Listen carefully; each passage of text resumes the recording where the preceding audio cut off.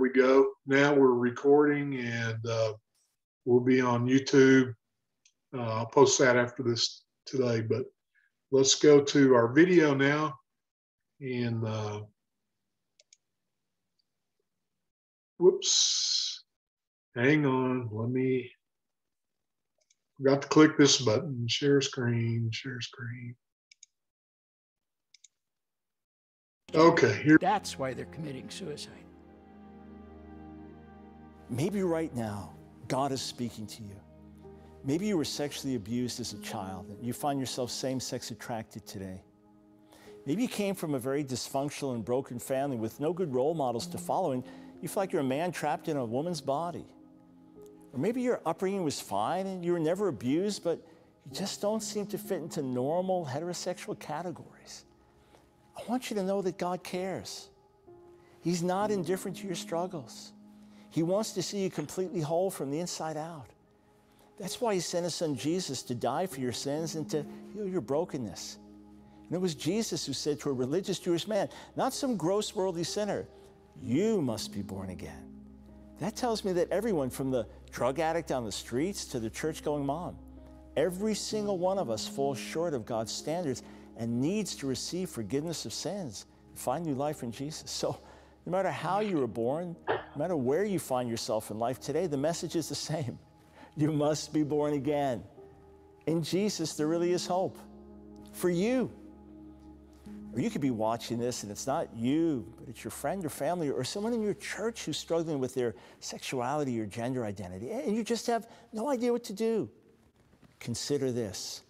God has placed you in their life for a reason. You have a unique opportunity to pray for them, to love them, to listen to them, and to speak truth and hope to them. You could be their lifeline to change and transformation. And one of the most powerful ways you can do this is to share your own story. Has God truly transformed your life? Has he changed you? Has he set you free from anything? It starts there. I'm Francine Perry. I am the mother of Laura Perry, and I would just like for all of you to know that prayer changes things, and as you submit to the Holy Spirit, I believe he will work in your prodigal and you will see a miracle in your life. When Laura announced that she was going to be transgender, I went home that night. Paul and I said not one word to each other for an hour drives home. And when I got home that night, I just laid face down on the floor. I thought we had done so much right, but yet, here we are, the parents of a transgender child who had walked away from the Lord.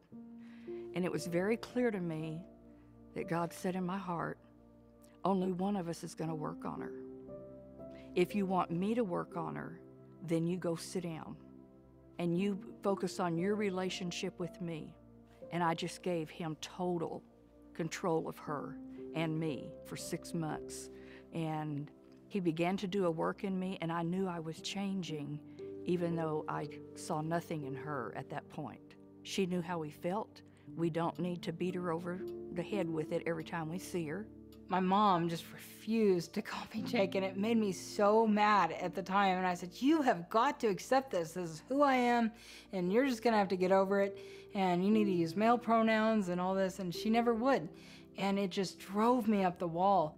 I never called her by her desired name, ever. Because that's not who she is. That's not who she was. That's not who God created. And I never said he and she much. I just called her honey. Everybody else was calling me Jake. Everybody else I knew, I was only known as Jake at work, by my partner, by my friends, and that kept me tethered to that reality that that's who I was, and I was constantly reminded I was their daughter and not their son. Well, my Bible study was growing to the point that they wanted me to begin recording and make the lessons available online, and Laura has background to be able to do that. So I called her one day and I said, would you like to do the website, build it, create it, and maintain it? I really wasn't even motivated by helping her. I really needed the money and the experience, but I thought this would be a nice part of the website. So as I'm trying to read her notes to make a summary for each lesson, all of a sudden, I'm seeing love in the Bible for the first time in my life and seeing God's faithfulness. And I'm just blown away by the things that she's learned. And I started thinking over the last few months, I said, Mom, you have really changed. What's going on? And so she talked to me about how she had really surrendered her life to Christ, and now she didn't just have a Christian religion, but she had true faith, and she was being changed by the Holy Spirit, and she was surrendered to Him, and He was changing her. And it was at that moment that I knew the gospel was true. I knew that it wasn't just true intellectually, it wasn't just true stories, but it really was the truth. And I knew that Christ was alive. I had seen His transforming power in my mom, and I knew if He could change my mom from somebody who was all about legalism and rules into somebody that was loving and filled with faith, I knew it was real. So that night I went home and I prayed, just repented of my sins, but I had trouble believing that God would forgive me. I had spit in God's face. I had denied Him to so many people, and I'd spent so many years running from Him, and I'd completely changed my entire identity in my body, and I just felt like used goods. And so I prayed and I said, Lord, I want to be used by You again. I want to serve You, but I don't know. Is there still hope for me? Can You still use someone like me? And after that, I just felt totally transformed in this. I felt like light was bursting forth from me, and I knew I was completely changed. And I really began to grow in my faith. I was so hungry for the Word. I started listening to my audio Bible all day long at work. I would listen to either that or Bible teaching of some kind of Bible study. The Lord began to convict me little by little. He didn't leave me there, in being transgender, and slowly the conviction started to come. As I'm sitting there thinking about it one night, the Lord very clearly said, if you stood before me tonight, what name would I call? And I was very stunned by that, because I thought, I just had convinced myself that God would accept me as Jake, and I had pictured myself showing up in heaven as a boy. And I didn't really answer at first, but I knew that He was not going to call me Jake. God said, let me tell you who you are. And it was the most loving voice I've ever heard in my life. The creator of all the universe had said, let me tell you who you are, because my identity is not something for me to go search out. We hear in culture all the time, we need to find ourselves. We need to go find our identity. We are already defined. We are known before the foundations of the world. But as I began to pray, I began to tell the Lord that I was willing, but I didn't know how. And I remember thinking, God, I have destroyed my body. I've had chest surgery. I've taken all these hormones, and I don't know that I'll ever look like a girl again. But I know I can't keep living this way. And so for about a month, I begged God to take my life. One night, as I was calling out to the Lord, I had a clear vision of Jesus Christ getting down on one knee. He reached His hand into the pit and He said, do you trust me? And as I thought about it for a second, I knew He was asking me to leave everything. And I said, I do. And so I took His hand and walked away from my entire life. I left my partner, I left my job, I left my security, my entire identity behind. It's the hardest thing I've ever done. I came home and my mom kept telling me, if you will be obedient to God, the feelings will follow, but you've got to put your faith in the Lord and walk by faith. As I was unpacking the little bit of clothes I had, I'd given away almost everything, but I would sort of unpack one thing at a time, and I would just sob for an hour. It was so devastating. Think about everything I'd left. I just thought, I can't handle this anymore. And the pain is just becoming too great. My mom all of a sudden brought this entire pile of cards out and set them on the table that the ladies in her Bible study had written to me. And she told me how they'd been praying for me for years, and they were so excited to meet me. And as I began to open these cards, they weren't just, sign their name. These ladies had written me real notes, telling me about the hope that they had for their own prodigal children, and how they loved and encouraged me, and how they were praying for me. And I just felt so loved by these women. And then on top of that, they had raised almost $1,600 for me to buy a new wardrobe. I said, Mom, I don't even know these women. And I was just overcome by their love for me. One of the cards in particular is I was really struggling with, I can't handle the pain. It says, Help me to honor thee by believing before I feel, for great is the sin if I make feeling a cause of faith. That was exactly what I need to hear, that it was a great sin for me to make my feelings a cause of faith. My faith was in Christ, not in what I was feeling. If we were just made up of our feelings and our instincts and our desires, that would just make us like animals. We would be slaves to our desires. But because we're made in the image of God, we can choose our behavior no matter what we feel. And that was really radical to me. For anyone out there that is struggling, that's thinking, this is too painful, this is too hard, I've been there and I know what that's like. But the next morning when I showed up at Mom's Bible study, all of a sudden I was surrounded by more love than I've ever felt in my life from women. And they just surrounded me with hugs and with joy. I've never seen so much joy at a sinner repenting and coming home, and they were just flooding me with love and compassion. And they were so happy for me. And in that moment, my heart was transformed. And all of a sudden, I no longer believed that I was transgender. It still took a while for God to peel away the layers. I didn't really like being a female at that moment, but I knew that I was going to be okay. I knew that God was with me, and I knew that I had an incredible support network. So a couple of days later, we started buying female clothes, and I was excited and ready to embark on this new life. And over the next couple of years, as God began to peel away the layers, began to heal the wounds and the hurt, and help me to forgive everything, and to really wrestle with the lies that I had believed as a child. My mom really did love me, but I just couldn't understand it. Not only did he heal our relationship, he used her to bring me to Christ. When people get tired of the lies, they don't turn to the people that lie to them. They turn to the people that told them the truth even when they didn't want to hear it. I had named myself Jacob, but I didn't realize until God revealed it much later that Jacob meant supplanter and deceiver. And that's exactly, Jacob had been nothing but supplanting my true identity and had been just a life of lies. But then later, once I went back to being Laura, I didn't know that Laura meant victorious spirit. I was kind of fearful about going to church, but I went in and talked to the pastor there. And I said, I'm Laura. I used to be Walt. I'll be honest with you. I just want to know, are you going to try to change me back to Walt? And he said, no. He said, as a pastor, he said, my job is to love you. If you're going to change back to Walt, that's God's job, not mine.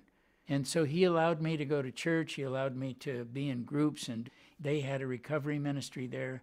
So I was seeing counselors. And when I finally got to my 4th step, and I had all these things written down on a piece of paper about being cross-dressed and being molested, and we had gone through them. It took over 2 hours, one by one. We're praying about them. He's dealing with them as best we can and trying to really turn them over to the Lord and get rid of them. And so when we were done, we went outside, and he put a match to the corner of the paper and let it begin to burn.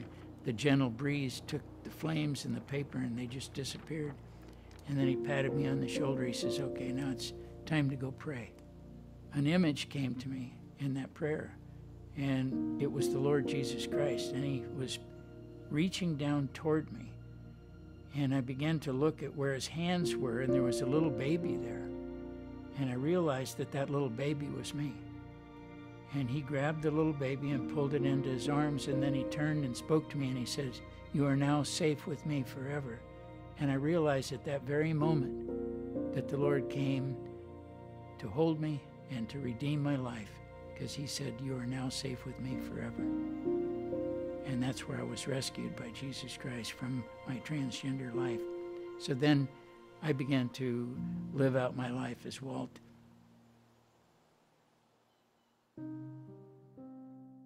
The Lord wants the transgender community in the church.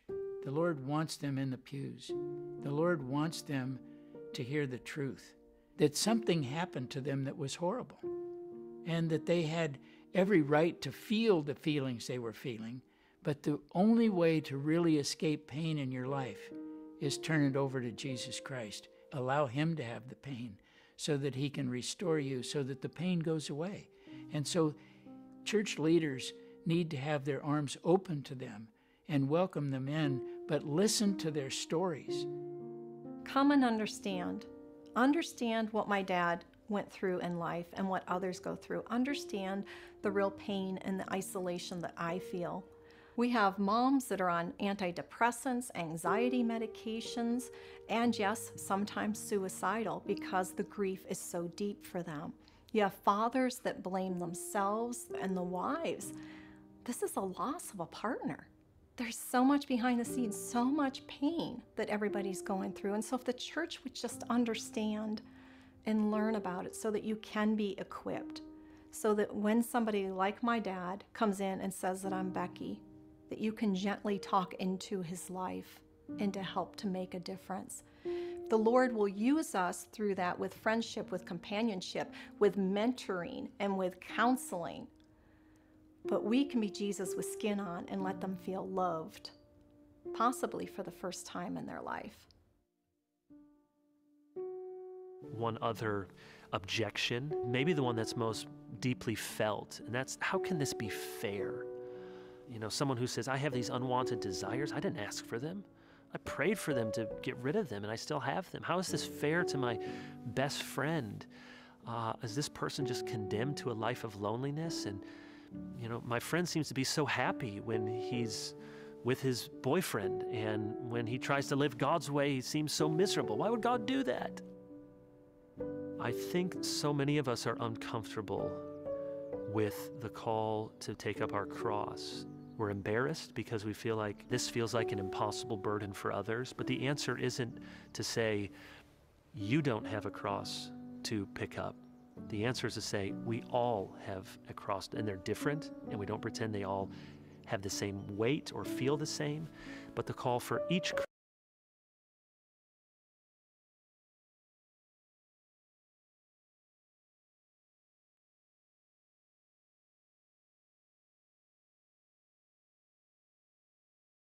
following Christ is to lay down our lives, to die to ourselves, and to follow Jesus.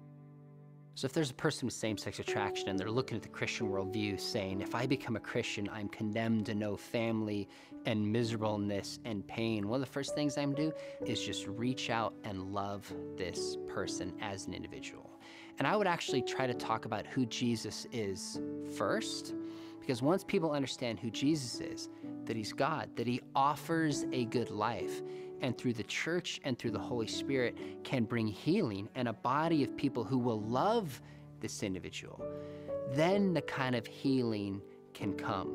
Because if this person has the perception that you're only happy if you get married and have kids, then of course Christianity is going to look painful to that person. But Jesus was single, Paul was single at least for a season, Jeremiah was single, John the Baptist was single, and they had fulfilling, significant lives through their relationships within the church. I love the psalm that says God brings the lonely into families. We need to be the family of God where singles can come and those struggling with same-sex attraction can come and see, yes, I have had to give something up, but I have found such rich fellowship, such rich friendships that I'm never alone. I have a family.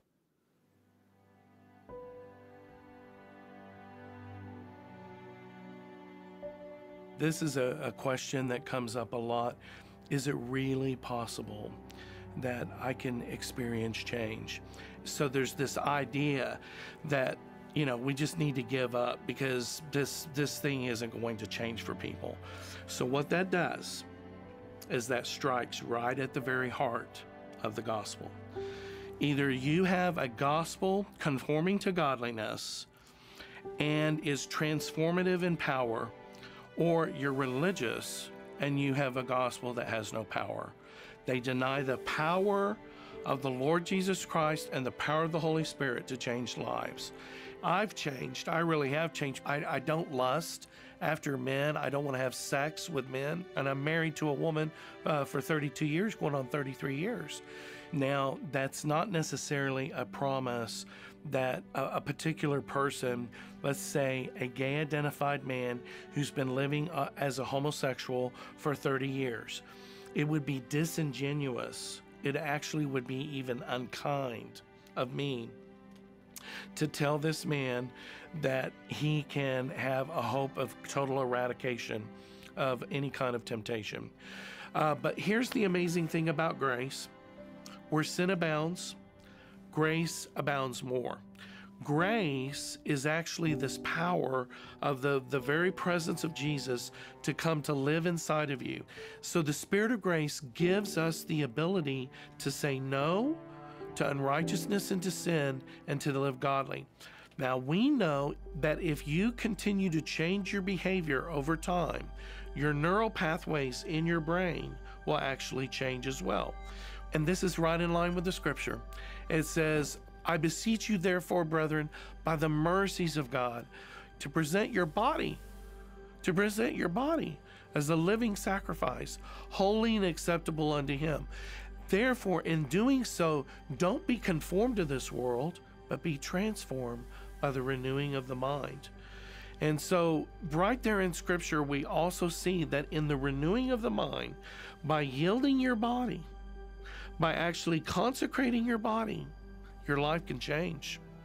He can take an excruciating, ignominious death of his son and make it the means by which he saves the entire world. Do you need any greater demonstration of his love?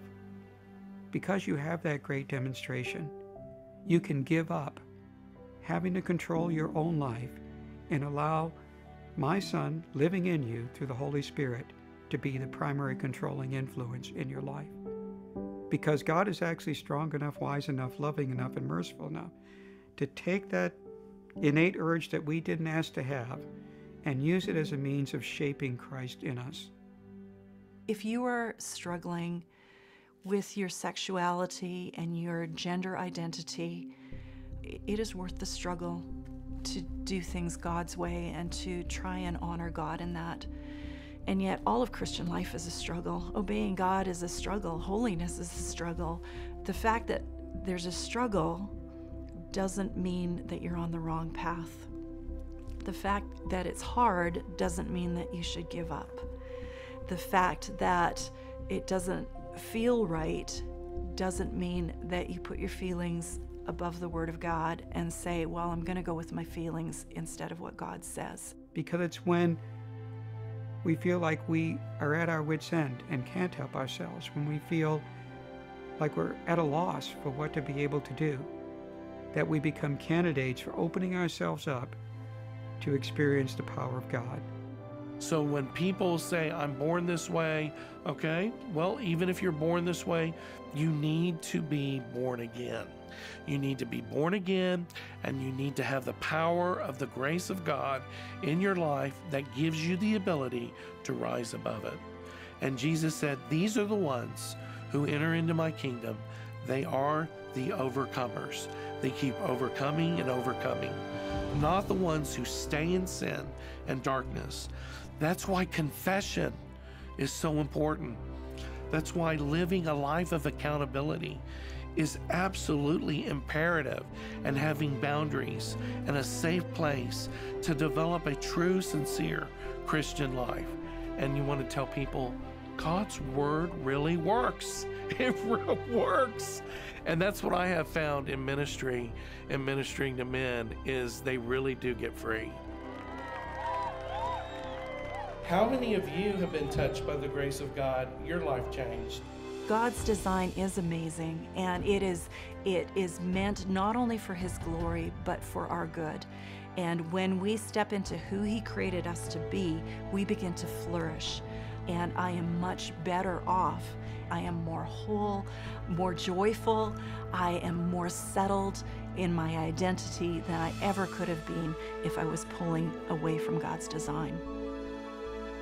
I think if every person knew of the importance of their true identity and the life that God had for them, it would be life-changing. Can I just tell you, there is hope for you. God loves you, and you are made in the image of God. You're made in the image of God. Do you realize that God created you in your mother's womb? That He knew His plans for you? That He wants joy for you and peace. You know, it's never too late to be redeemed and restored by Jesus Christ. It's never, ever too late. You're never too old, and it's never too late. put yourself in front of Jesus Christ. Admit you're wrong. Turn your life over to him and allow him to transform you back to who he made you to be. And you will never have a better life than that. I can guarantee you that.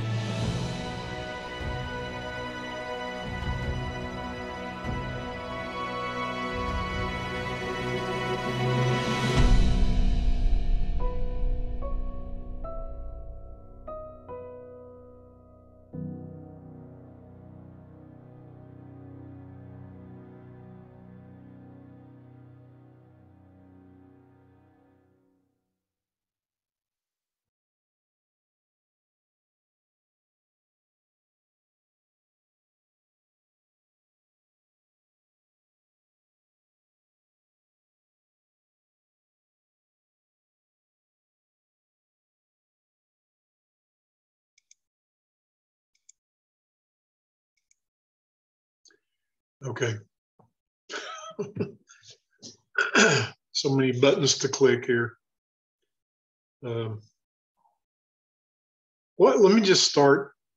What did you hear in those testimonies that was significant to you?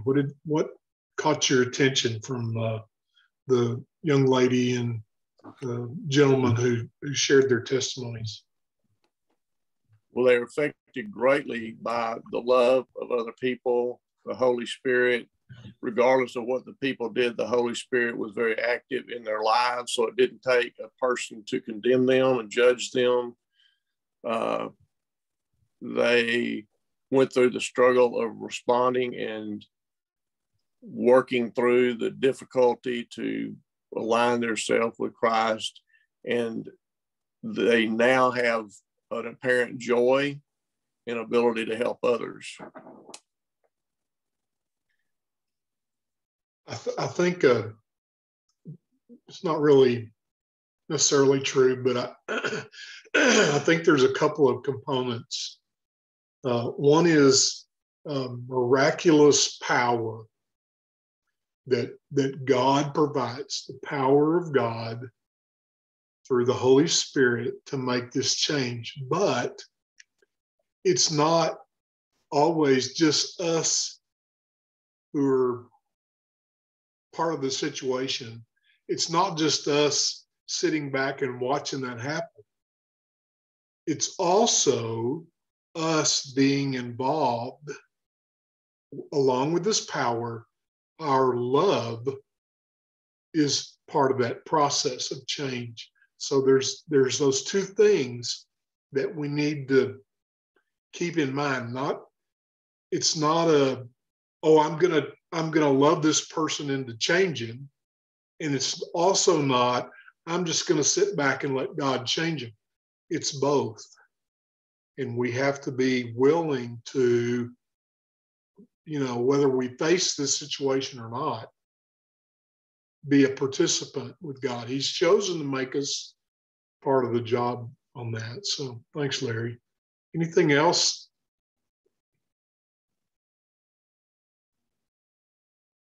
To be honest, I stepped out. I had to talk to Kay for a few minutes, but the one thing right when I started listening again is they talked at the end about how being accountable to somebody is important. That has been said. I've heard that over and over again forever, but that's something that's really standing out to me right now. I think as Christians, a lot of times we feel like that's a bad thing. Like we feel like we have to be accountable to somebody. And I feel like that's something that maybe Billy and I need to look into with having another couple to be accountable to, because I think it's really important. Even just in everyday, just in life, I think it's important. And so that's something that stood out to me. I think being accountable to people is very important. I'm thinking, and it may be extra to your point, but you said this, Stacy. We think being accountable is like a chore, or, oh my goodness, I've got to be accountable. You know, I get that. I don't really want to, but the Bible says I need to do this, so I'm going to do this. And so we go at it with that attitude. I'm gonna be accountable and blah blah blah blah. But take that and apply it to anything that the Bible says to do. Yeah. The problem is we make it a chore. I'm trying to think of an example. Okay, well, don't use bad language. Okay, so I'm going to make myself stop using bad language or telling bad jokes or gossiping or whatever it might be. So we make it some big thing that we have to do. The point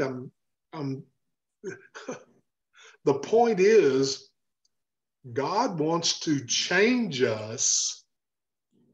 That's why we're born again. That's why we renew our minds. That's why we turn to him. That's why we pray. He wants to do the changing so that our attitude isn't, oh, I've got to do this to be a good boy, to, I'm just going to do it. I just don't even think about it. I do it because I'm a changed person. But we push God away and say, I'm gonna do this myself. And the Bible says, you do it yourself, you're gonna take all the credit for it, and you don't get any credit for it. And so anyway, we get into this cycle where we're deciding, I'm gonna do this religion myself, when the whole time it's offered as, let me change you to be what you need to be. To be joyful and fulfilled and abundant life, and to let me do it. Step out of the way and let me do it. So anyway, I thought that when you said be accountable, you know, because I'm for years I did the same thing. And now the other thing too, now we're in this, one thing that the devil uses and has made such a dilemma is this pandemic. So, you know,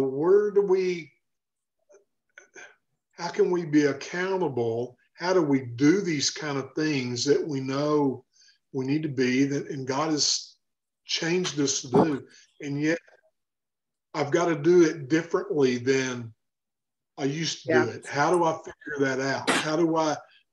And I can't do it, and I'm not doing it. So now here I am stuck all by myself. Same kind of idea with these folks that gave their testimony. You know, what am I going to do when I give up this disobedient lifestyle and do what I'm supposed to do? They're kind of worried about that. You know, am I going to get married? Am I going to be lonely? They talked about that toward the end of the video. That's the devil, you know, making excuses, throwing in that subtle thing when we are not depending on God to give us whatever it is we might need in gender identity, in sexuality, in appetite, in drug addiction, whatever it might be. We've got to depend on him to give what we need.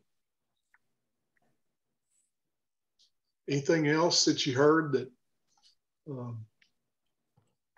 So I had a few things stand out to me. I don't have to go through all of them in order right now, but you kind of touched on it a little bit, Bobby. The pastor talking at the end, talking about how to promise someone that they'll have a certain lifestyle if only they'll get over their problems is I think, a very unkind deception. You hope that for them, and maybe even if someone's telling that, they'll say, well, maybe, and they'll kind of be vague about it, but the implication is there. It's just like, it's not get rid of your homosexuality and all of a sudden you're going to have a big happy family you know, a wife or husband, or it's, you know, it's something that could be a cross to bear, like the other guy was talking about. And I thought that was a really good point, is that it's not that this needs to be singled out as a major issue. It's that all of us have crosses to bear of different sizes and different shapes. And I think that Christians as a whole need to approach that attitude a little bit more, because it's not, these are the really bad sins, you know, the other sins aren't as bad. Like, it's still a cross. And just because, you know, your brother or sister may be struggling with something that you don't know or don't have firsthand experience with, like, they're not worse because of it, or we're not worse because we have a certain kind. It's one of those things, like, it's not that being a homosexual is horrible. It's that living apart from God is horrible, whatever shape that may take. And that's really, I think, something that gets passed over, or it's just a little asterisk at the bottom of the page. It's like, yeah, you know, all sin is bad, but we're going to focus on this one more than other things. It's like, you know, and I'm also not trying to excuse it either. It's just one of those, it's all equally terrible, and we all need to help each other carry whatever we happen to be struggling with in our life. The subject is, it keeps occurring to me. I've mentioned it a couple times, but the subject, this sexuality in his image, this thing we're studying, is these principles are applicable to anything, just like you were saying, Bryant. They're true no matter what the problem is. We just happen to be talking about sexuality right now. But it's also true for cussing. It's also true for drug addiction. It's also true for driving too fast. You know, it's always applicable. And the other thing that you said, I think that we're sometimes guilty of, we may be, is we overpromise. And I would say the wise thing, as I don't know, I guess it's kind of vague, but the only thing we can promise somebody is that whatever happens, God will take care of that. You know, if a person is facing this decision to be obedient or not, and we want to say, oh, well, if you'll be obedient, you're going to get $1 million. You know, all you got to do is be obedient. No, that's not true. Maybe they will, but you can't tell them that. What you can do is say, even if you have $0, you're going to be cared for. God cares what happens to you. That's there's more to it, but that's the main thing. That's the only thing we can promise somebody. We don't know what it's going to look like necessarily, but we can know that is the case. That's promised in the Word over and over and over. God will take care of whatever it is. What else? The other thing that jumped out at me was maybe a good topic of conversation for us is when the older gentleman who used to be transgender, he was talking about meeting with the pastor, and he's like, I'm Laura, but I used to be Wade, or whatever his name was. I don't remember. You know, is that a problem? Are you going to try and turn me back into Wade? And I thought what the pastor said was very good. And that's kind of how the approach I take to situations like this is like, it's not my job to change you. It's God's job to change you. It's my job to love you. And I think that's the truth. But the thing that I kind of go back and forth on is, does that mean it's being condoned, right? You have a person in this church that's transgender.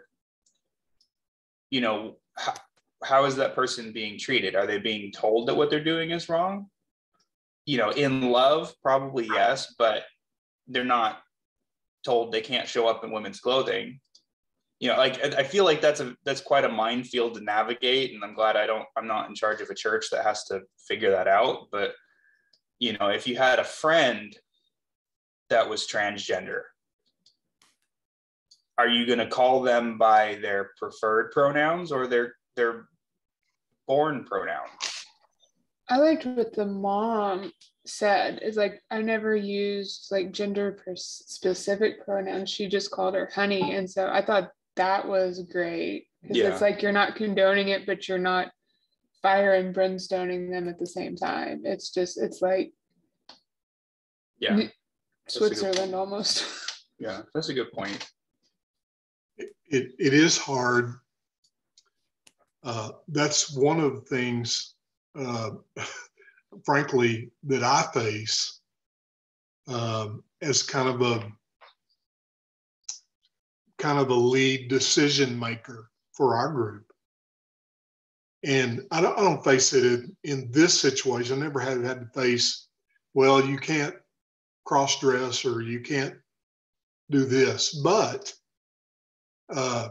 all the time I have to face, and you do too, you may not have to decide, but we all have to face difference of opinion about what the truth is. I can't think of a good example, but it happens all the time. There's always that pressure to decide. Well, okay, here I just thought of something. When we gather again, we talked about this at a board meeting a while back. When we gather again, should we wear a mask? Somebody's got to decide that. Yes or no? There's reasons to do, there's reasons to not.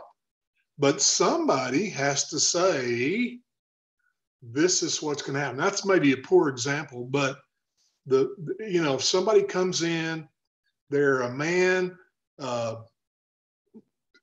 who thinks they're a woman, they're cross-dressing. Are we going to have to say that? Am I going to have to say something to them? What's the rule? Where's the dividing line? So that kind of thing goes on all the time, to a small degree up to a large degree. And you're right, it is a minefield, right? It's almost like every situation has to be handled differently, and you would hope it would be done wisely and lovingly and biblically, truthfully. That's not always the case, because I'm broken, you're broken. It gets in the way, so to speak. So we struggle with that. But I think we say this too, present the truth in a loving way, present the truth in love. Let's just take the example. If a transgender person comes and they're a man, but they want to dress like a woman and come to a group meeting of some kind, church, I would think we would have to say to that person, this is inappropriate. We love you. We want you to come, but this is very distracting, very difficult for us. It's a problem for the rest of us. And respectfully, we need you not to do that. That's, for example. I don't know if I necessarily agree with that per se. I get where you're coming from, but again, just like having conversations back and forth. And Brian and I were actually talking about this on the sidelines while we were listening to you and stuff. And I could be wrong, but I almost see it as like, if someone who's transgender and dresses as such were to come into like 122 or a church setting, I don't know if it would necessarily be needed to draw attention to that individual, like specifically call them out, potentially embarrass them, give them the spotlight or whatever. Like they already know that they're different and that they're standing out and stuff like that. And I think if we were to just like, hey, you're new, what's your name? Because it's not that hard to figure out, in all honesty. And then just treat them like an individual and a person, and then keep doing what we believe is right, keep going down the path that we believe is true, and teaching God's word and that Jesus loves you and all this stuff. Because I also liked what that pastor said about, well, maybe like if you think you're born this way, then you still need to be reborn. And so like you could argue that path, you know, it's like, okay, well, if they genuinely think that they were born this way, that they were a man but identify as a woman, well, then it's not our job to convince them otherwise. It's our job to love them and to teach the truth, which in there lies the conflict, because the truth of what God says and who Jesus is goes directly against their lifestyle. So there's your conflict. And that's going to be uncomfortable enough for them in general. I think just drawing attention to it right out of the gate might not be necessary, if that makes sense. Yeah, so I think that they already viewed churches or Christians as unwelcoming already. Yeah. And so even if that's not how that conversation would go, it may be perceived that way. You know, they're driven to these communities that accept them wholeheartedly and unconditionally because that's appealing. And so I think that until someone develops a one-on-one personal relationship with that hypothetical person that is going to come in, then it probably just, I don't know, I don't want to say ignored, but it shouldn't be. Yeah, like don't draw it's the elephant in the room. Everybody's going to get that. And then should that individual start acting out or being more quote unquote extreme, and then causing that level of discomfort, saying what we're preaching is wrong or hateful or non-inclusive, then that's an opportunity to approach that person and have that one-on-one conversation about, hey, you know, this is what we believe. This is what you believe. Like, you know, this might not be a good fit or whatever that might look like, but let's figure out the truth together. And type of a situation. What does the Bible say? You know, just take them, point them back to that. And then if they choose not to, then they can leave. Like, yeah, I don't know. Yeah. One thing I think perspective wise, we were thinking differently. I was thinking about more like somebody that'd been there several times. So time was part of the factor, not the first time they walked in the door. Oh no, we're not going to let you come here. No, I wasn't thinking like that. I can see the difference. The other thing is, you said, I think is very key. Tell them the truth. Confront them with the truth. Tell them in love. What does that look like? Yeah. That's the question. That's the dilemma for us. When does ignoring it become tolerance and become a bad thing? We need to confront them with the truth. But we need to love them too. Wow. I don't know. I don't have an answer for that.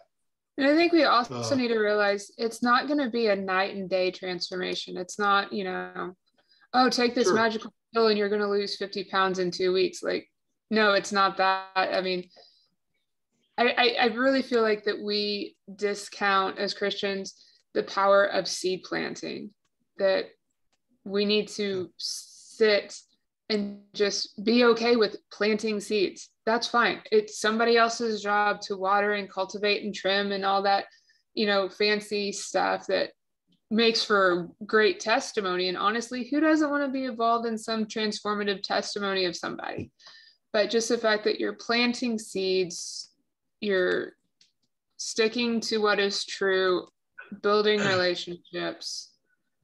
I think that's all you can really ask for. And then just be in deliberate serious prayer about how are we supposed to address this individual? How are we supposed to build constructive relationships while still speaking the truth in love and making them feel like they're an individual and not a sin, you know? And I just think it's like, I don't think there is a black and white answer for that. And it's, you know, God can do all things. And I think it's just going to be, like you said, like a case by case basis. But I mean, yeah, like the Wade guy, the testimony. Excuse me just a minute. Go ahead. Go ahead, Brian. It sounded like his kind of transformation only came about after being involved in a small group and confronting those deeper issues of his abuse and his, you know, or abuse of many varieties, and his grandmother, and like confronting all those deeper issues. Like how he acted on the surface didn't change until God got a hold of those other problems. Mm-hmm. It's not, you know, if a guy likes to dress up as a girl, all he has to do is just start dressing up like a guy again and the problem's fixed. It's like, that's a symptom of a deeper problem. Yeah. Yeah, that's good. Well, and I think too, you know, how do you treat someone like that different than anybody else? I'll give you two examples. I have a brother-in-law who claimed he had a relationship, well, actually two brother-in-laws that claimed they had a relationship with God, but there's no evidence of it at all. Well, we don't go to church together, but I'm still me, and I still hold my values when I'm with them, and they know what I believe, and they know I'm not judging them, trying to make them change. So, because, I mean, I have talked to them about it, but it's like, I'm not going to convince them. Now, God may take something I say and apply his Holy Spirit to their heart. I don't know. And another example is Dixie and I have two ladies that are gay who we met with for dinner and social things many times. In fact, I met with a couple of weeks ago. They live in Carrollton now. I went up and met with them and so forth. Same kind of thing there. You know, I'm developing a relationship with them. We don't go to church together, but they know what my position is. And I'm not trying to change them. God's changing them, or going to change them, or wants to change them. And right now, one of them has a serious health problem and may die. And, you know, what a more perfect time for God maybe to show up in her life to help transform her. So, you know, by just loving, you know, giving and receiving love is probably the greatest thing that we can do in life in the name of Christ, and let God do his work. Now, I'm not saying we shouldn't confront, maybe we should correct somewhere, but I mean, that is not the teaching of Christ, really. I mean, he told us to be bold. He told us to, you know, be truthful. And so, but the overriding thing was the love. Mm-hmm. Paul talked a lot about it. Love one another. Be there for them. And I think, you know, what Brian said is really so true. We're not going to say something if somebody, you know, maybe dressing like a man one day and a woman the next, and so their problem is fixed. That just isn't the case. That, you know, and the same thing with anything else going on. We can't change it. Only God can. Mm-hmm. You know, I think about when the man who witnessed to me at work years ago kept witnessing, and I can't tell you a thing he said. All I know is he kept talking about something called mercy and grace, and I didn't know what it meant. He invited me to church. You know, the Holy Spirit touched my heart for about 3 or 4 Sundays in a row until I said, I give up, Lord, here I am, you know. So it wasn't anything that a man said other than it got me there. It didn't even really get me to thinking so much. It was God started working in my heart. Maybe it was because Jeff showed up. Maybe it wasn't. I can't tell you that. But he invited me to church, and that's where I felt the Holy Spirit. Jesus confronted people sometimes. Other times, he sat down and ate with them. Other times, he healed them. Other times, like he approached lost people a whole bunch of different ways. And he knows which way each person needs. So we need to just be listening to know how to approach anybody, regardless of what we see on the surface. You know, walking into our church or whatever. I think the thought that comes to me is that culturally, the mantra is the tolerance, and so we've lost confrontation, the art of confrontation, loving confrontation, and presenting the truth. We've kind of given up on that and accepted society's mantra again of tolerance. I want us to be careful about that, not ugly about it, not always confrontational, not whatever, you know. There's that fine line, so to speak. There's that place where that's to be done, but you don't never do it, and you don't always do it. There's something in the middle somewhere to bring truth lovingly and do the job. So, Bobby, sure. I think it just keeps coming back to me. I think the main thing here is that we need to be praying for you, because you are the leader of our group, and the Spirit is going to lead you. And it's what the Spirit says, not what anybody else feels, or it's where the Spirit leads you. And so us praying for you is the key to that, I believe. Thank you.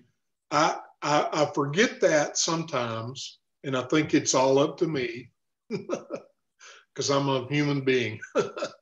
but I know better, and I've, at least up until now, I've always come back to that point. Like I was telling you a while ago, I know better than to worry about it. It's kind of this moving, getting back together thing. It's been on my mind for several months. Some days it becomes a big deal. Other days I don't know. Relax. It's okay. God's got this. He's always had it my whole life. Even when I fretted over anything, he took care of it. And he's going through this time. So thank you, Stacy. I appreciate that, really. Yeah. Well, and another thing too is I look at it kind of in a weird, in a different way. To me, that's just what we were talking about is just one of the sin. Like, I mean, one of my big sins, I eat too much. I mean, is somebody going to come to me at church and say, hey, when are you going to take control of your weight? You know, I mean, it's just one of our sins, and they're all the same to God. And so I don't know. It's kind of, it's weird because it's hard to, I don't know. It's hard. I think too, the same thing you're talking about. I'm an overeater. So I think I eat too much. What gives me the right to say anything about somebody else? Anything. Right. I mean, I'm just as bad as, I'm worse or as bad as anybody. And let me say quickly one more thing. This is, it's on the subject, but it's off of the gender identity. We did have a fellow come one time when we were meeting several years ago that I had to confront with his behavior.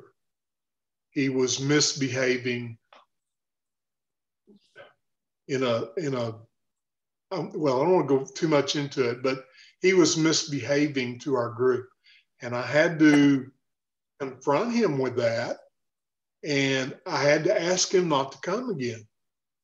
And he begged me otherwise. He came back and begged me otherwise. And I had to say no, because I knew I was behaving. But anyway, I just, as an example, that kind of thing goes on. And I'm in that position where, you know, I'm up with this. You face these kind of things too, whether it's on this scale or not, or with other people involved or not. But nothing great about me, but it's there, and it is for all of us, and we have to deal with that every day. Discern what's right.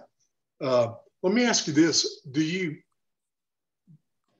think, or how is, I think it is, but do you agree that the idea of, quote, change is possible is out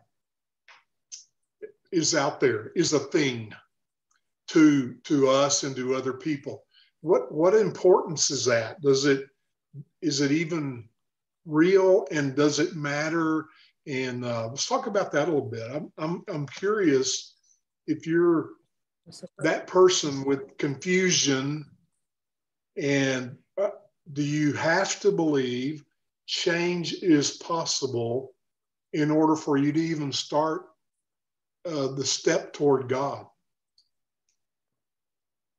Oh, yeah. I mean, I feel like that's kind of a big deal. And because, I mean, even if you were to take change away, if you're in that like confused state, but you're getting where, like, you know, you're trying to figure out the difference between how you're feeling emotionally as far as your gender identity and what like that women's group was just pouring out all that love to that lady. You know, if you're like in that transitionary period, it's, you know, like me, I don't know, but I don't see how you could not believe that change is possible if you're seeing people get so excited over you who feels like used goods, like that lady described herself as just being so excited to see you and loving on you. Like, I don't see how you couldn't believe change is attainable, Well, because what these I'm crazy thinking people about is, believe it. I'm thinking about there are churches.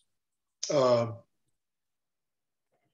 can't think of one that I know of. Well, I'll take it back, and I can't remember the name of it. But I was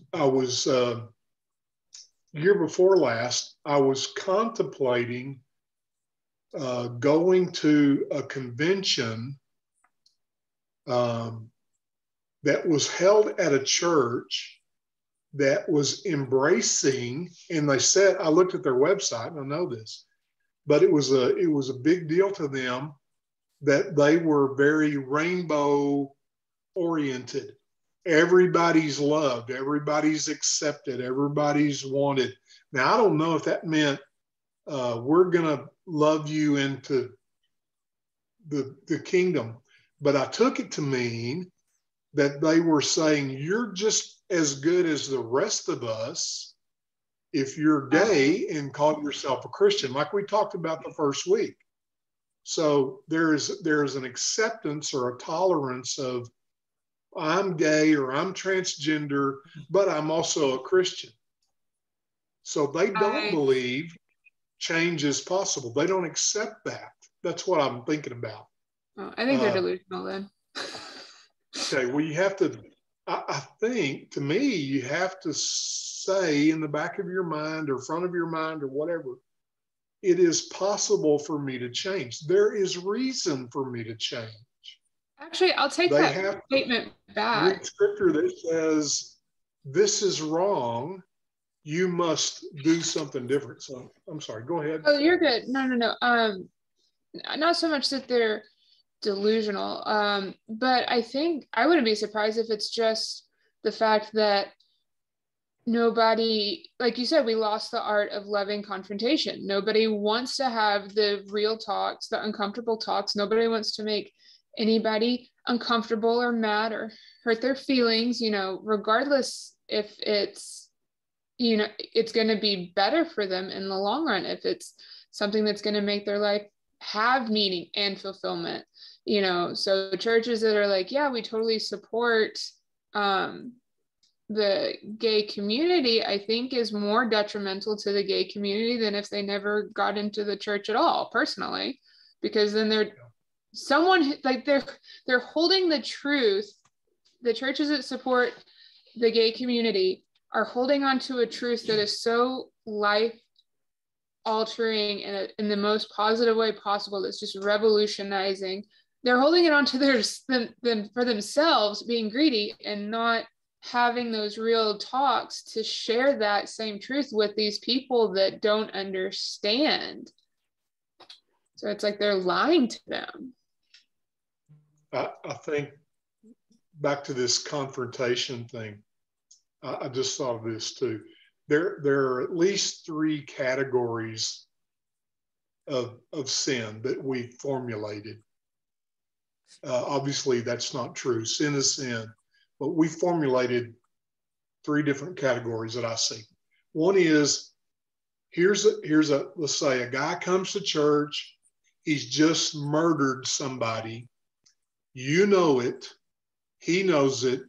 You're going to confront him with what he's done wrong. Let's don't even use that. He comes to church drunk. He comes drunk. You're going to confront that person and say, getting drunk and coming to church is not okay. You know, you're more likely to do that. You're not going to let that go. You're not going to ignore that. If they're being drunk and disruptive and whatever, or they're taking drugs or what, you're going to confront that. All right. Then there's the category that we ignore. Our categories. We ignore overeating. We ignore it. Nobody's going to confront that. Nobody is going to come to me and say, you need to control your weight. Nobody's going to do that.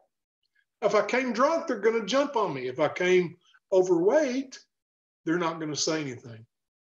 And then there's the category that says, this is wrong. What you're doing is wrong. It's unbiblical, which makes it wrong. But we don't know whether we want to confront this or not. You see what I'm saying? So we have confront.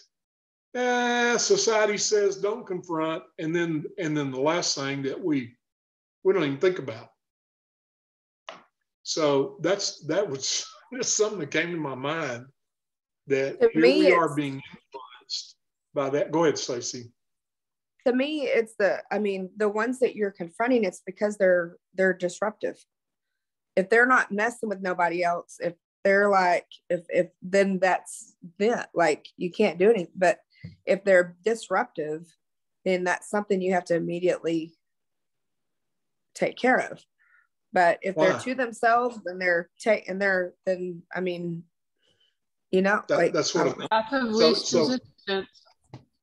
I agree. That's what we do. But is that right?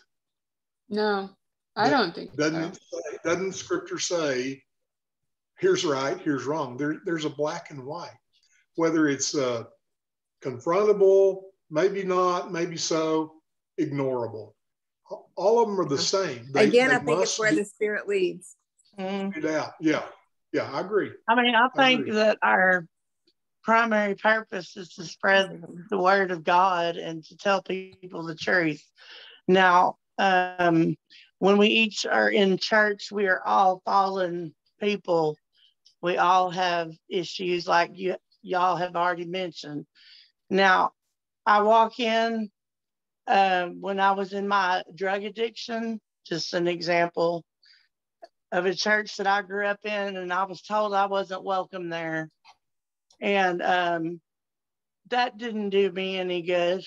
You know, that didn't point me towards the Bible and learning what was in it and how to be obedient to the Lord and how to not do what I was doing that was killing me.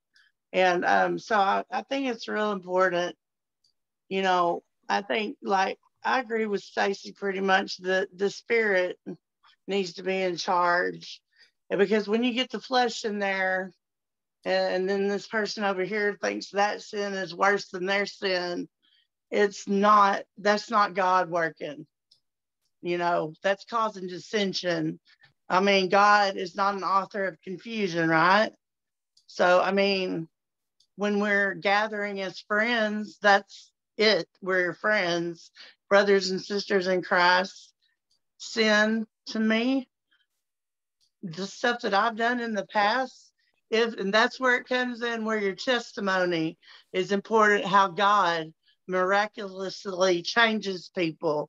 That's where our stories come in, and you share what's in the Bible and how God has changed you.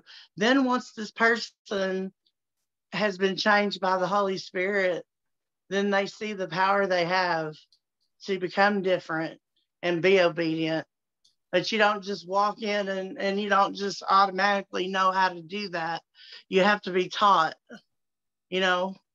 And even though I grew up like in reading, you know, grew up learning about the Bible, you have to be able to receive it. Yeah. You know, you have to be at a place that you can receive change. Yeah. Let me give you an example. I just thought of this. I heard this 20 years ago, and I can't remember the name of the church. The pastor is Jim Cymbala. It's in New York City. He's author and pastor. You probably heard of him before. I can't remember the name of the church. Anyway, it's a huge church. They're in New York City. They have several services on Sunday. People come in, go out, another crowd comes in, goes out, another crowd.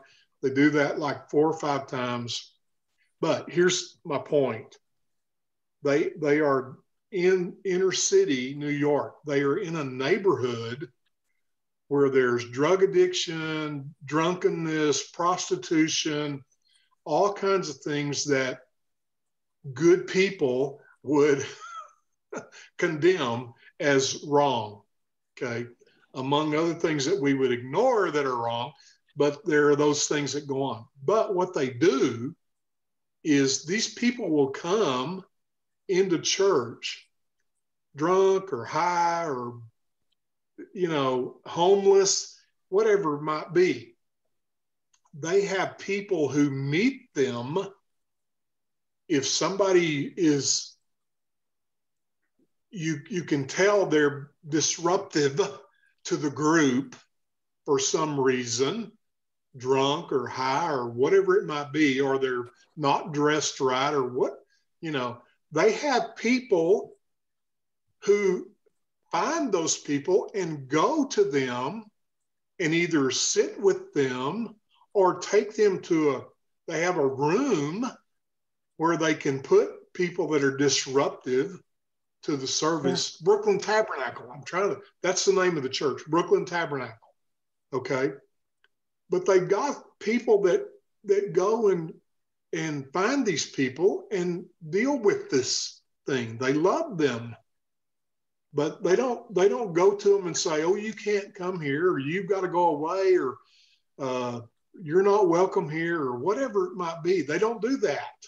They instead say, we're glad you're here, and I'm gonna make sure of it. I'm personally gonna make sure of it. So anyway, I just wanted I thought that's a great situation. I love that they do that, and a good example for the rest of us. Sorry. That is a good idea. Yeah, that's pretty much what I was trying to say. You know, I mean, don't turn people away just because of what they look like on the outside, because somebody might be so much dirtier on the inside sitting there and you don't even know, or whatever. So that's a good idea. I mean, I just don't think it's beneficial. I don't think it's beneficial to put more shame on the person walking in that probably has enough already. Absolutely. I mean, you can't get more hypocritical than that, truth be told. Yeah. So sometimes, I guess, again, the responses run the gamut, and the appropriate responses run the gamut. Sometimes you would just have to say, you can't. That would be the loving answer. Go away. Rarely. Most of the time it would be something else or whatever it might be. But anyway, back to what we're talking about. How would we respond to that? Now, let's go on beyond that. Let's say we are responding. We have been loving. We have been, I will say, tolerant to a degree, knowing the truth still exists. There's a standard of truth. And let me read this to you. A guy used it in the video. Romans 12, 1-2. Therefore, brothers and sisters, in view of the mercies of God, I urge you to present your bodies as a living sacrifice. Your bodies as a living sacrifice, holy and pleasing to God. This is your true worship. Do not be conformed to this age, but be transformed by the renewing of your mind, so that you may discern what is the good, pleasing, and perfect will of God. There's so many things in those two verses that are truths for us, and not just a transgender or homosexual person, but for us too, who are different sexually or whatever it might be. But this is the idea that this is offered to us. There is a renewing opportunity. There is a born again opportunity. There is a transforming opportunity. There is power offered to be able to do that. But it has to be a presentation of ourselves, our bodies, to this power, God, in order to be renewed. So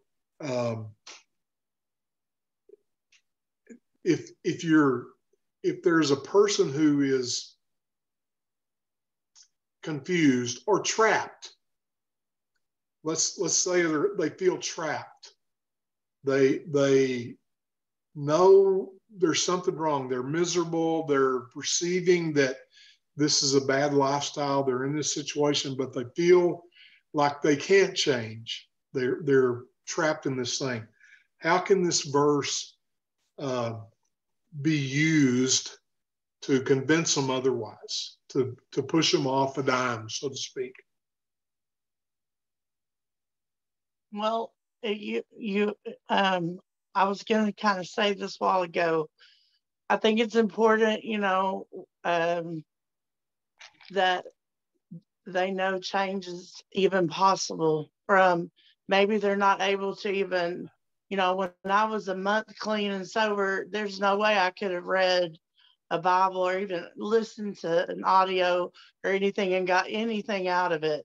But if somebody would have sat with me as a Christian, as a sister in Christ, and told me, this is how I got through it, and this is what the Bible says, and we can look it up together, when you can understand that, and that change is possible. That's what that says to me. If you obey and you remember that the Holy Spirit, that your body is a temple, and that the Holy Spirit is in this place, this temple, your body. Therefore, to me, I'm supposed to take care of it.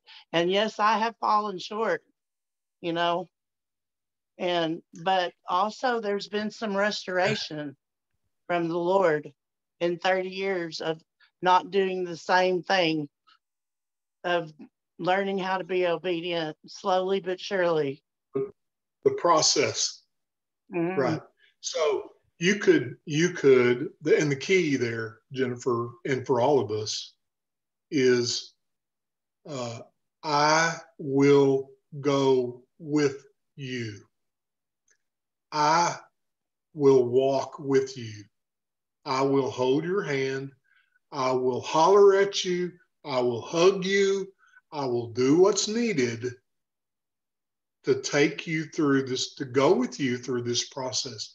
That's what a Christian is. Mm-hmm. That's what a Christ follower is. It's not someone who preaches or who stands on a corner and does this. What? That's part of it. But a real Christian is someone who lives a loving life toward another person or other people or whatever it might be. What I'm thinking is I might come to you, form this relationship, as Larry said, and that can be done over 100 years' time. It can take a second, and anything in between. But I can go to you and I can share this verse, maybe that's what I do. I read this verse to you, and like you said, Jennifer, if I just got clean and sober, doesn't make any sense. But then I go back to it in a month or 2 or 3 and read it again, and it's like, oh, it's something else. And then I go back to it again in a month or 2 or 3 and read it again, and it's something else. So the process is going on. But what is the problem is we never start the process. We never are agents of what we're called to do. We refuse to obey the call, I'm afraid. And maybe I'm just talking to myself, but I think that is generally true. And that's why we sit around and holler at each other about not doing what we should do, and gripe about it. And we're seeing the consequences of that in all the problems that we face and talk about. I just think it's important to remember to meet people where they are, to meet people. I had the people that helped me grow or whatever and stop the behavior that was more than one behavior and the sin that was killing me were the ones that met me where I was at and taught me how to grow, like you're saying, not the ones that, you know, acted like I was helpless case, you know. I just think we should offer hope, because the Holy Spirit is hope and peace and all that, you know. That leads to the next question. It's kind of part of that, but why would it be important for Christians who do not struggle with LGBTQ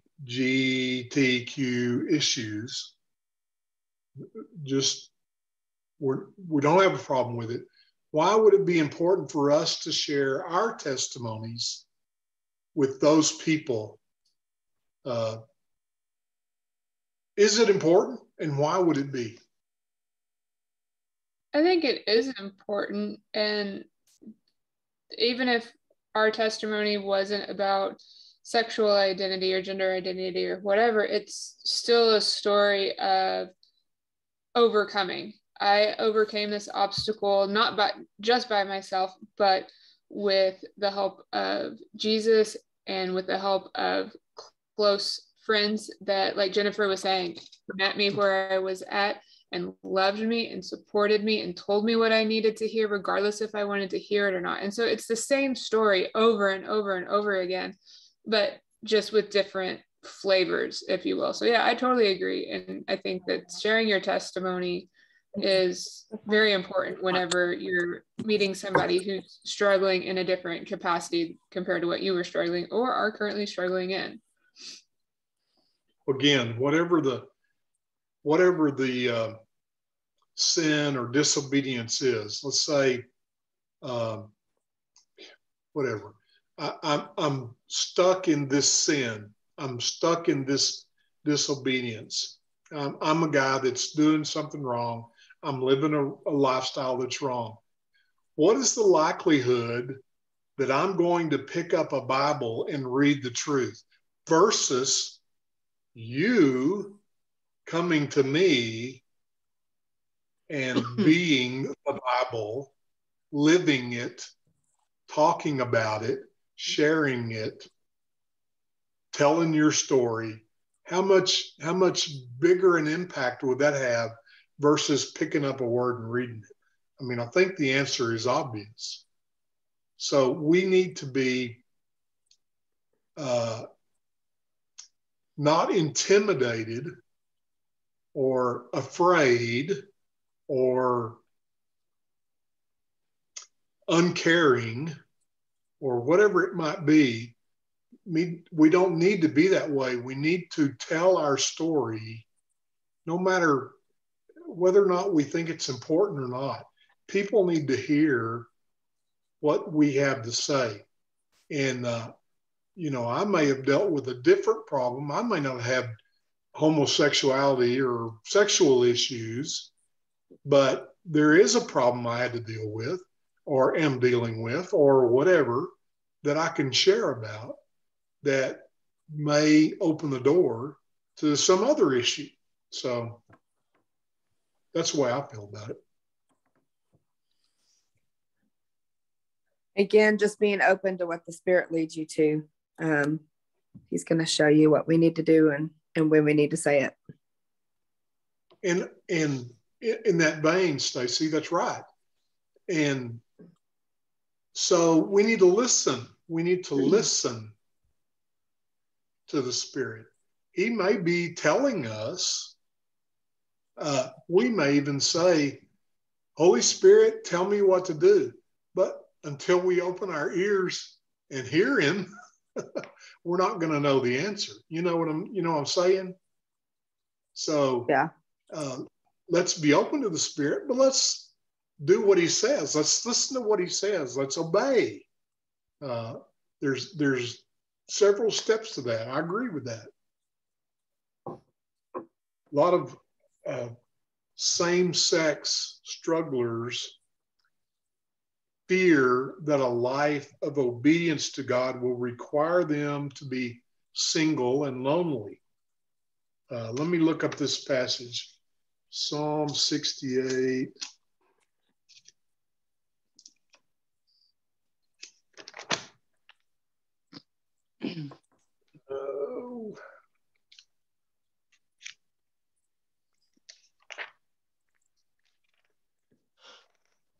I'll get there eventually.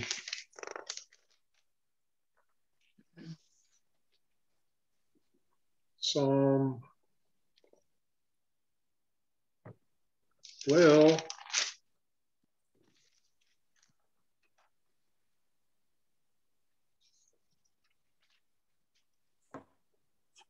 that's weird. There. Psalm 68:6. God provides homes for those who are deserted. He leads out the prisoners to prosperity, but the rebellious live in a scorched land. This kind of goes back to, we don't know exactly what God has for a person, for us or for anybody else. But we do know that it's good. It is ultimately, God promises good things. And so we can promise that, not particular things, but generally speaking, good things, prosperous things. Why is it important for the body of Christ to be the family of God to those who are called to singleness? It's kind of the last thing they ended up with. This is a little different subject, but again, you could make this applicable to many things. why is it important that we be the family of God? Because we need support. We need to hear other things from the Lord besides what's in our own head. I mean, we don't need to be alone. Just, the devil likes that a lot. When you're in groups, you're always stronger and always more able to defeat Satan, for one thing. Amen.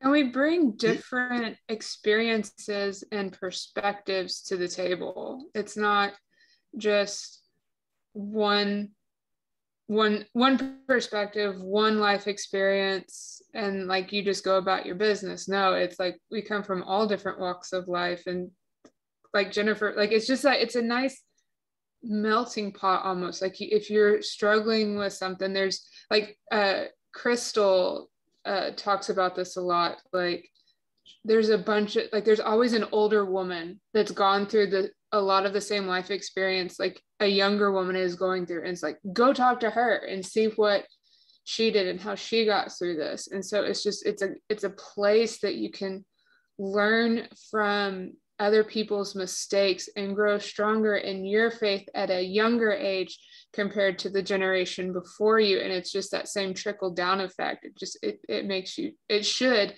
make everybody stronger and wiser and all that stuff. I have a thought. I have, this is just me. I have never, that I remember, and I think I would remember, but I have never received a hug from Jesus personally. I never have. I've never seen him. Haven't experienced that.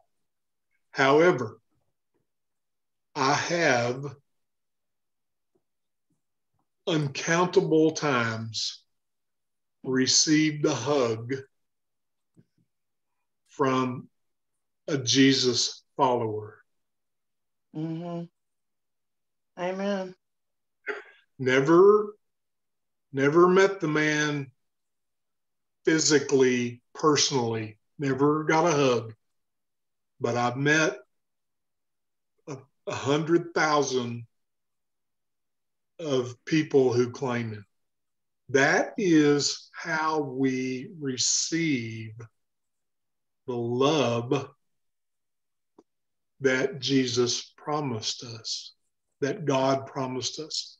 He uses his followers to deliver what that thing is. That's where we get it. So if we stay away, run away, hide, don't go, ignore, whatever. If we don't become a part of that family, or we don't be that family, then we're never going to get a hug. And the person who is struggling with sexuality, struggling with drug addiction, struggling with overeating, struggling with whatever, they're never going to feel that love unless I personally deliver it, or you personally deliver it. That's why we need to be family. That's why we need each other. We can't, all those other things we said, we share ideas, we share stories, we share grief, we share joy. All those things are good, but we deliver from God to each other what he gives us. That's how we get it, the vast majority of the time. So we got to remember that. I've got to remember that. And it's easy to say, oh, well, my personality is to be alone, or to not, I don't want to hug. I don't want to do, I don't, but it's important that somehow you express the love of Christ to others in that kind of setting. We all need to do that. We all need to have it. We all need to give it.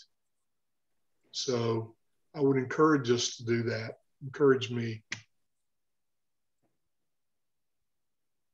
Anybody else? Any thoughts on? So can you hear me? Yes, ma'am. Yeah. This is just something that one of my cousins posted on Facebook the other day. It says, "Be a light for those who's lost their will to burn." So our light is pretty important. We're not just a hug. We're light. That's right. We're the flavoring, the salt. We're the preservative. On and on and on and on. We are those things. Those are our responsibilities. And we can fulfill them as long as we're empowered to do so. So that's why I say our job is to put ourselves in a place where we can draw that blessing from God and then give it away. A conduit or a reservoir is a better thing. We're full, and then we can give out of our fullness. Anybody else? I just wanted to say that sometimes it can be as simple as sitting with a person and just being with them and just not necessarily trying to fix them or judge them or tell them something wise, but just being there and taking their hand. And sometimes you lead people out of the darkness. God will work through you for you to be the light, and he will lead people out of the darkness through you, like that. More than a seed, like you think you're not doing anything, but you're doing so much just sitting with that person sometimes. And I've even said, I don't know what to say because I've never lost that person in my life or whatever, but I can sit here with you and just be here, Jesus said, it was a little different context, but I think the meaning is true. Jesus said, don't worry about what you are going to say. Don't worry about it. That's not important. You'll know what to do. Just show up. Yeah. Just show up. Okay. And yet we stop because, I don't know what to do. I don't know how to say this. I don't know how to explain. Doesn't matter. Doesn't matter. You show up. So. And another reason, I was going to say, that's important for us to be a family. If you are a private person, that is okay too. But I've been told that it was really beneficial for me when a sister in Christ told me, you need at least one or two people in your life. That doesn't mean you have to tell the whole community everything about you or post it all or whatever, but there needs to be one or two sisters for me that I can tell everything to, that I get a reality check from, and I hear the truth from them about myself, whether I like it or not. I know those two ladies are going to tell me the truth, and I know God is going to speak through them so that I hear the truth from him too. So I think that's important to know. And you're right. You absolutely agree. And you've got to give yourself the opportunity, and you've got to be the opportunity, both. So hope we'll do that. Anything else, guys? We've had, I know,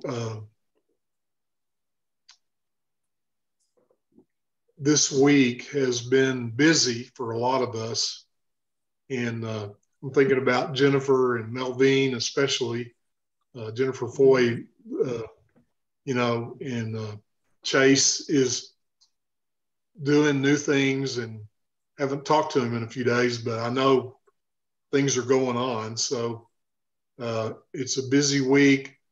We need to love each other and pray for each other, think about each other, say a little prayer, say a big prayer.